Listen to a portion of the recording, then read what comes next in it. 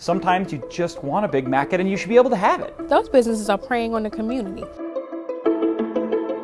Maryland's Prince George's County is plagued with the highest obesity rates in the Washington, D.C. area. Higher incidence of cancers, obesity, diabetes. A heavyweight battle between customer choice and government regulation is heating up. Prince George's Councilwoman Karen Toles has a bill that would give officials final say on what fast food eateries open up by requiring property owners to go to the county board before changing the use of their property. It addresses eating and drinking establishments, fast food establishments. It addresses gas stations. I'm here to do what the people have hired me to do, protect them and to keep them healthy. What it's really about is social engineering. Justin Wilson of the Center for Consumer Freedom is against the bill, which he says infringes on the freedom of consumers and businesses. At this point, the law says you have to put notice that you're trying to create a fast food restaurant, as if anyone in the community is allowed to vote on what a business owner is allowed to do with his or her business. We don't let the community vote on who's allowed to move into which home or which businesses are allowed to move into other businesses. Toles, however, sees the fast food businesses as trespassers who are preying on her constituents. Many of these business owners don't even live in the county, don't even live in that community, but they are making decisions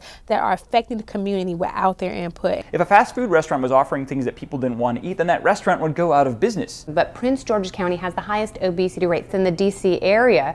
Is it because there's too much fast food? Obesity is far more complicated than just blaming it on one single industry, whether it's the soda industry or the fast food industry. If the causes of obesity are complicated, so are government attempts to restrain fast food. Even as Toles is pushing her new law, the county recently loaned $300,000 for Little Caesars Pizza to open 2 new locations. Perhaps most people are eating fast food not because it's the only alternative, but because they like it. And at the same time, we have a variety of healthy fast food restaurants, or we have a variety of healthy things on the menus of the fast food restaurants that are otherwise serving cheeseburgers and French fries. Consumers deserve, I think, a degree of choice, and zoning is so core to infringing on what a building owner, a restaurant owner, or a consumer are engaging in. Toles' bill is scheduled for a vote later this year. For Reason TV, I'm Kennedy.